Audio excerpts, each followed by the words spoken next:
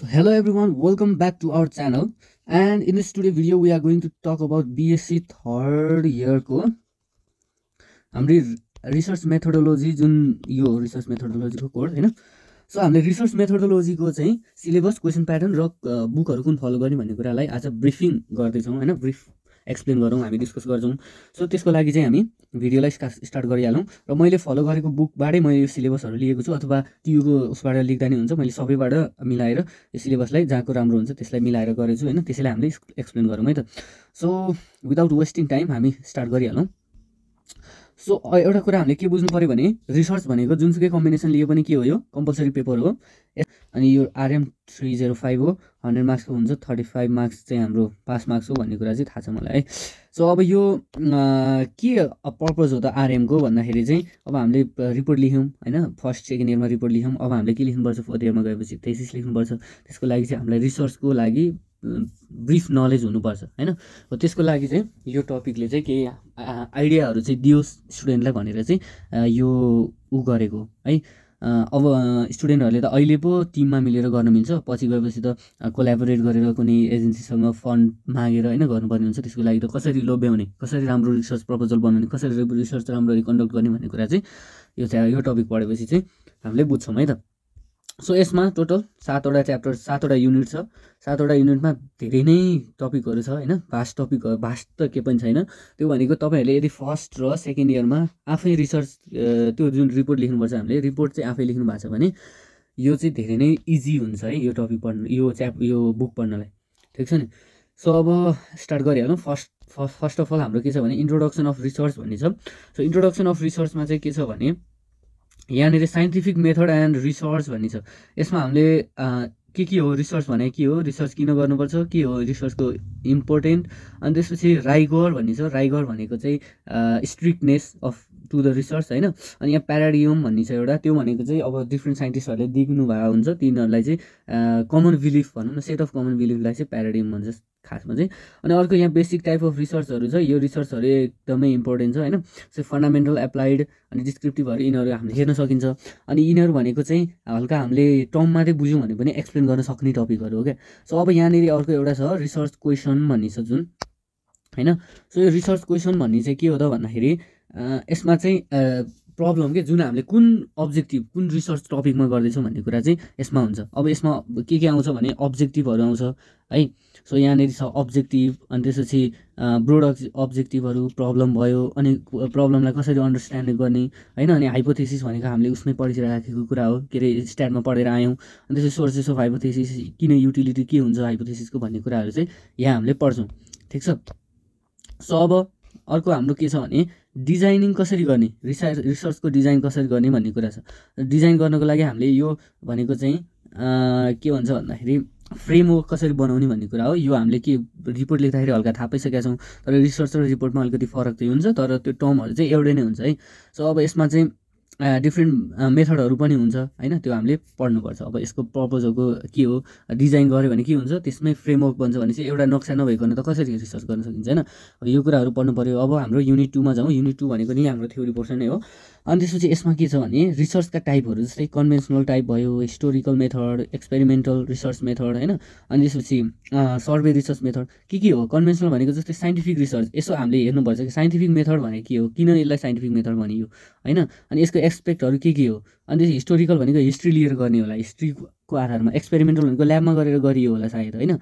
अनि त्यसपछि सर्वे भनेको जस्तै हामीले सेन्सस, अस्ति भर्खर जनगणना भयो, कृषि गणना के भयो हैन. अनि अर्को छ हाम्रो केस स्टडी. केस स्टडी भनेको चाहिँ के हो त भन्दाखेरि जस्तै काहीँ के भयो त, मर्डर भयो भने त्यसको अब के हुन्, त्यो मान्छेको, मर्ने मान्छेको के चाहियो, खानदानको सबैको चाहियो हैन, परिवारको सबैको, त्यो भयोहरूको साथीभाइ सबै चाहियो.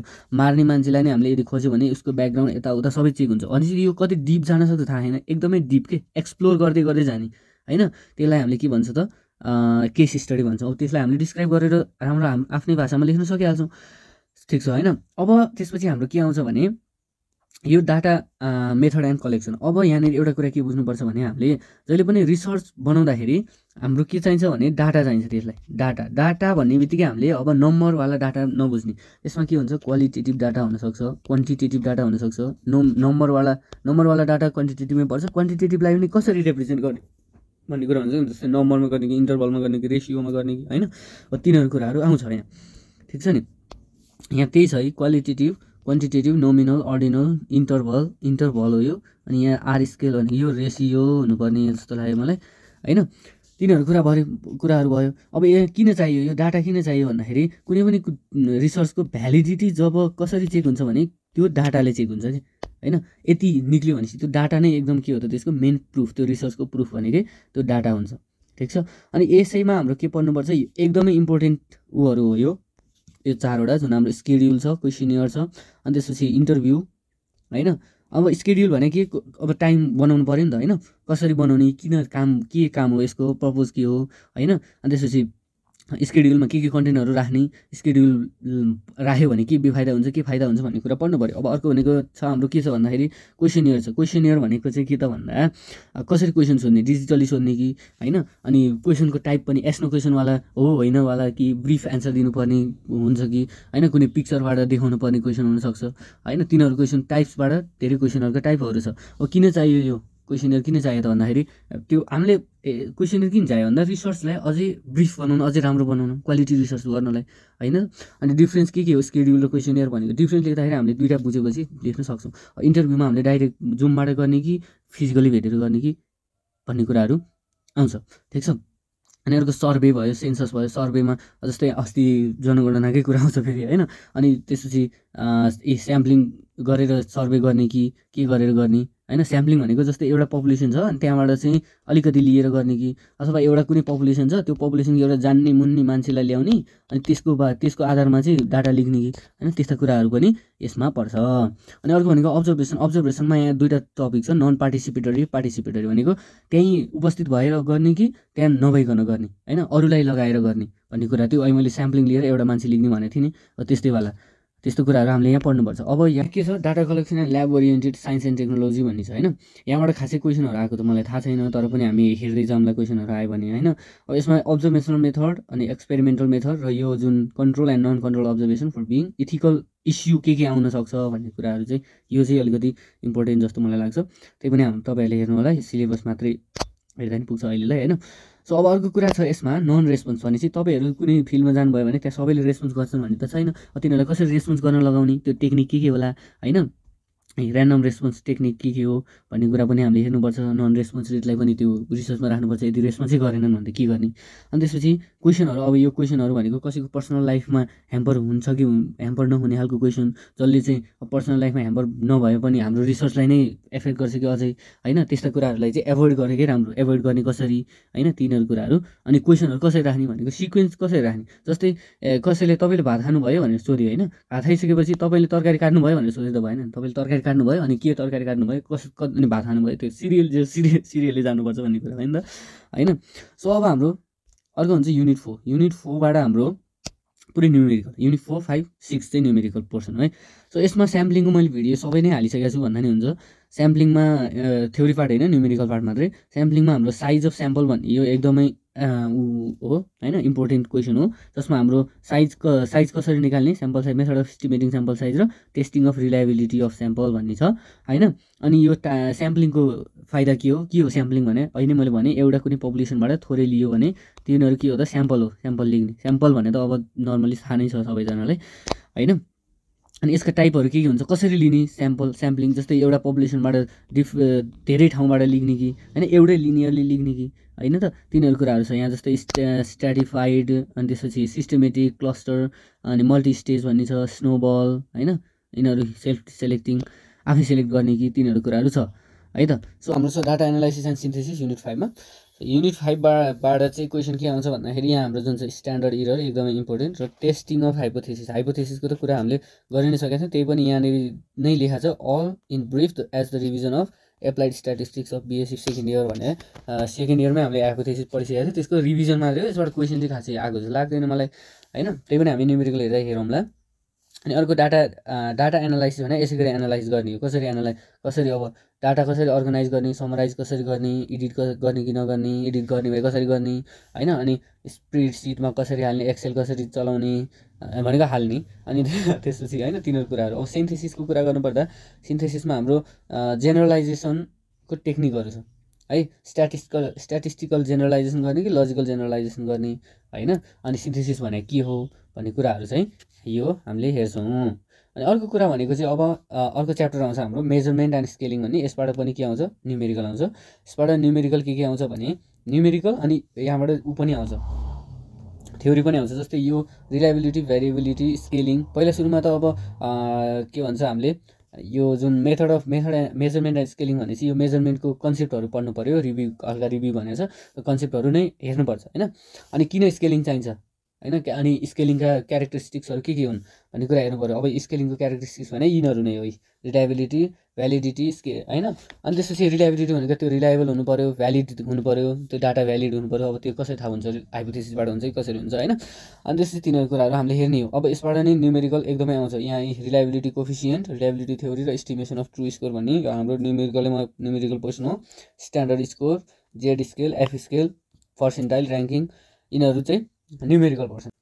सो अब अर्को कुरा यो युनिट 7 भने चाहिँ यदि बिएससी फर्स्ट इयर सेकेन्ड इयरमा चाहिँ रिसर्च रिपोर्टहरू लेखा छ भने चाहिँ यो टपिक चाहिँ नपढे नि केही पनि फरकै पर्ने छैन है। अब यसमा के छ भने फर्स्टमा रिसर्च प्रपोजल भने, रिसर्च प्रपोजल भने के हो, फर्स्टमा रिसर्च गर्नु, यहाँ रिसर्च छ भने यहाँबाट हामीले के बनाउनु पऱ्यो, यहाँबाट नक्सा बनाउनु पऱ्यो। यो रिसर्चको नक्सा यहाँ जान्छु, यो गर्छौँ हामी, यस्तो गर्छौँ, यति टाइम फ्रेममा गर्छौँ, यति खर्च चाहिँ लाग्छ होला होइन। यो चाहिँ हाम्रो निकाल्ने उद्देश्य छ।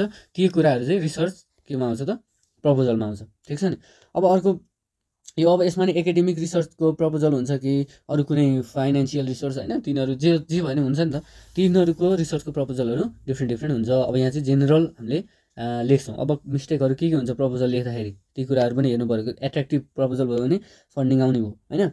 अब रिभ्यू अफ लिट्रेचर भने आफूले गर्न लागेको रिपोर्टमा अरूले के गरे त्यो कुरा हेरेर चाहिँ रेफरेन्सको रूपमा लिन सकिन्छ, त्यो कुराहरू हो होइन। त्यसलाई नै हामीले लिट्रेचर रिभ्यू भन्छौँ। अब लिट्रेचर रिभ्यू लिने कि नलिने, कुनबाट लिने भन्ने कुरा चाहिँ पनि हामीले यहाँबाट बुझ्छौँ। ठिक छ नि, यहाँबाट बुझ्छौँ।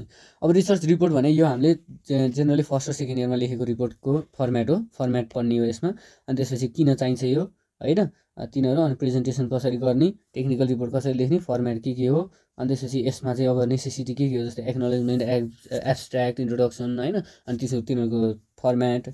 अनि तिनीहरूको अनि थेसिस भनेको अब थाहा छ नि, थेसिस भनेर अहिलेसम्म सुने गरेको कुराहरू, स्ट्रक्चर कस्तो हुन्छ। अनि थेसिस लेख्दाखेरि के स्टेप गर्ने। थेसिस भनेको अलिकति ब्रिफ फर्म अफ रिपोर्ट नै हो क्या है। अनि साइटेसन छ। अब तपाईँहरूले लिनुभयो, जस्तै लिट्रेचर रिभ्यू गर्नुभएको थियो, अनि त्यसपछि कुनै बुकबाट लिनुभयो, गुगलबाट लिनुभयो, फोटोसहरू लिनुभयो, यताउता भने अब यहाँ सबै केमा राख्नु पऱ्यो, साइटेसन अथवा रेफरेन्समा राख्नु पऱ्यो। ठिक छ नि। यहाँ न्युमेरिकल भ्यालु पनि हुनसक्छ, न्युमेरिकल रिफरेन्स पनि हुनसक्छ होइन। अब तपाईँ क्वालिटी कन्ट्रोल गर्दै हुनुहुन्छ भने यहाँ के चाहियो, आइएसओ 690 यिनीहरू भयो नि त। अनि त्यसपछि अर्को भनेको चाहिँ अब पब्लिकेसन कहाँबाट पब्लिस गर्ने। अब त्यो रिसर्च के भन्छ त्यो थेसिसलाई, त्यो बुक पब्लिस गर्नु, रिसर्च बुक भनौँ त्यसलाई होइन, रिसर्च आर्टिकल, त्यसलाई कहाँबाट पब्लिस गरे, तिनीहरू कुराहरू भयो। अब यहाँ अर्को एउटा मलाई एकदमै राम्रो लागेको कुरा यो हो, तर यो कुनै कलेजले गरेछ कि छैन थाहा छैन मलाई होइन। सो म पढाइ कलेजमा गरेको छैन। अनि त्यसपछि यो प्र्याक्टिकल वर्कमा जस्तै एउटा कुनै रिसर्च टपिक दियो होइन, अथवा स्टुडेन्टलाई नै आफैले लिनु भन्यो। अनि त्यसपछि त्यहाँबाट के भन्ने भन्दाखेरि त्यसलाई चाहिँ त्यसको बारेमा चाहिँ के गर्नु पऱ्यो, क्वेसनहरू बनाउनु पऱ्यो। अनि डिजाइन गर्नु पऱ्यो के एक्सपेरिमेन्टल वर्क गर्नुपर्छ भनेर। जस्तै साइन्स एन्ड टेक्नोलोजी पढ्दैछौँ भने त्यहाँ अब ल्याबमा गर्नुपर्ने काम होला होइन, केबाट गर्न सकिन्छ आफूसँग उपलब्ध त्यो जुन मटेरियलबाट। अनि त्यसपछि त्यहाँ के गर्नु पऱ्यो, फिल्ड भिजिट गर्नुपर्ने भयो, सानो उसमा फिल्ड भिजिट नै गर्न लाउने, अथवा कलेजले फन्ड दिने, अथवा थोरै फन्डमा स्टुडेन्टले आफैले गर्ने। आफैले सिक्छौँ भने जसले नै खर्च त गरिहाल्छ स्टुडेन्टहरूले होइन। सो अर्को कुरा भनेको रिपोर्ट प्रिपरेसन गर्ने। अनि यो चाहिँ एकदमै राम्रो हो क्या, presentation of report in class, seminar or unrelated topic भनेको। अब क्लासमा प्रेजेन्ट गऱ्यो भने के हुन्छ, मान्छेको स्पिकिङ पनि राम्रो भयो, त्यो अलिकति रिसर्चको बारेमा धेरै नै के हुन्छ त ज्ञान हुन्छ। ठिक छ नि। अनि अर्को भनेको के छ भने यहाँनिर यो चाहिँ राम्रो कुरा हो, यो अब अरूले लेखेको रिसर्चहरू चाहिँ 10वटा पढ्नु भन्ने कुरा, बुक्सबाट पढे भयो, जर्नलबाट पढे भयो, जहाँबाट पढे नि भयो होइन। यो एकदमै राम्रो कुरा, प्र्याक्टिकल वर्क हो। तर अब यहाँ कसैले गरे जस्तो मलाई लाग्दैन होइन। अब गराए त राम्रै कुरा हुने हो। अब यहाँनिर चाहिँ हाम्रो बुकको राइटरहरूको नाम, तर यो प्रायः जस्तो सबै कहाँ छ भन्दाखेरि बाहिरको छ हैन। सो मैले फलो गरेको बुक यो हो केइसी पब्लिकेसनको रिसर्च मेथोडोलोजी, जसको राइटर हुनुहुन्छ हाम्रो सरहरू प्रोफेसर डाक्टर राम प्रसाद खतिवडा, विजयलाल प्रधान, नवराज पौडेल हैन। अनि त्यसपछि अब हामी एउटा क्वेसन हेरौँ, जुन क्वेसन चाहिँ हाम्रो टियुकै 2077 को हो। अब यसमा हाम्रो आउने भनेको के हो, मैले अहिले नै भनिसकेँ 10वटा क्वेसन 12वटा क्वेसन आउँछ टोटलमा। त्यसबाट हामीले 2टा क्वेसन चुज पाउँछ, 10वटा गर्ने 10 × 10 गरेर हाम्रो कति भयो 100 मार्क्सको क्वेसन आउँछ हैन। 10 मार्क्सकै क्वेसन आउँछ प्र्याक्टिकल ब्ल्याट। अब हाम्रो यहाँ objective of research, right any types of objective research, केही गाह्रै क्वेसन आउँदैन कि थ्योरीमा हैन। सो सबै यहाँ अब यो फर्स्ट च्याप्टरबाट फर्स्ट युनिटबाट आएको रहेछ, सेकेन्ड युनिटबाट आएको रहेछ। यो चाहिँ मैले डाइनामिक पब्लिकेसनको ओल्ड स्कुलबाट लिएँ हो हैन। अब यहाँ write down major research method के हो, use in contemporary investigation describe about the conventional research method. Conventional मैले साइन्टिफिक हो भनेर होइन भनेको थिएँ। अब यसको एक्सपेक्टहरू के हो हैन। अनि केस स्टडी रिसर्च के हो भने यसको different step of case study research के हुनसक्छ, सोर्स कहाँ होला हैन, यिनीहरू कुरा भयो। अनि यहाँ अर्को कुरा नि छ है, डिस्क्राइब कन्सेप्ट अफ डाटा एनालाइसिसबाट आएको होला, यो डाटा एन्ड मेजरमेन्ट एन्ड स्केलिङबाट आएको नि हुने, डाटा मेथड एन्ड कलेक्सनबाट आएको रहेछ हैन। अब यहाँ क्वेसन कसरी बनाउने, what is क्वेसनियर, what are the different type of क्वेसनियर, के हुनुपर्छ क्वेसन राम्रो हुनलाई, के हुनु पर्ला, अलिकति दिमाग लगायो भने थाहा हुँदैन। जस्तै आफ्नो रिसर्चको लागि नै त्यो डाटा कलेक्ट हुनु पऱ्यो, त्यो क्वेसनले कसै त्यो सोध्ने, हामीले सोधेको मान्छेको पर्सनल लाइफतिर जानु भएन हैन। अनि त्यहाँबाट केही अब त्यो क्वेसनबाट केही यदि नराम्रो कुराहरू हाम्रो रिसर्चलाई एफेक्ट गर्ने कुराहरू आउँदैछ भने त्यो क्वेसनलाई एक्सक्लुड गर्दा नै राम्रो हुन्छ हैन। त्यस्ता कुराहरूको ल अब स्याम्पलिङबाट के आयो त हाम्रो यहीँ sample what should be the sample size हैन। यस्तो क्वेसन जेड टेस्ट भने के हो, यो हामीले सेकेन्डरीमै पढेको कुरा हो। एजुम्सन के गर्नुपर्छ, अब यहाँ के हो, यो यहाँ के भनेछ भने test whether the sample is drawn from the batch of having, यो भनेको जेड टेस्ट गर्नु पऱ्यो भन्नु खोज्यो, ठिक छ नि। अब एस्टिमेसनको पनि एस्टिमेसन भने के हो, स्ट्यान्डर्ड इररको कुरा आएको छ है, स्ट्यान्डर्ड इरर पढ्नुपर्छ। अनि यहाँनिर अर्को भनेको यो मेजरमेन्ट एन्ड स्केलिङको रिलायबिलिटी कोफिसियन्ट दिएको छ, अनि यिनीहरू कुराहरू आएको छ, ठिक छ नि। अब ट्रु स्कोर निकाल्नु पर्ने छ। अब यहाँ अर्को छ, यहाँ टेस्ट स्कोर अफ पर्सेन्टाइलको क्वेसन आएको रहेछ यहाँ है, सिग्मा स्कोर अनि टी स्कोर तिनीहरू आएको रहेछ। अब लास्ट अब क्वेसन अर्को के छ, different type of research proposal कस्तो हुन्छ, academic research proposal, financial research proposal, business research proposal, तिनीहरू मैले अहिले भनेको थिएँ होइन। सो अनि why research proposal are necessary for the research work, discuss step of preparing research proposal भने चाहिँ यो लास्ट टपिकबाट आयो। अब यहाँ एकाडेमिक रिसर्च रिपोर्ट चाहिँ अरू रिपोर्ट भन्दा के फरक छ, अब एकाडेमिक रिसर्च रिपोर्ट लेखिराखेको भए अरू थाहा भइहाल्छ। अब फ्रेमवर्क कसरी गर्ने भन्ने कुरा यो लेखिरहेको मान्छेले केही नि गाह्रै हुँदैन कि फ्रेमवर्क के हुन्छ एकाडेमिक रिसर्चको। फर्स्टमा टाइटलमा के हुन्छ, टाइटल पेज होला, अनि पछि अब के हुन्छ सर्टिफिकेट अफ एप्रुभल, अनि आउँछ एक्नोलेजमेन्ट, अनि आउँछ एब्स्ट्र्याक्ट होइन।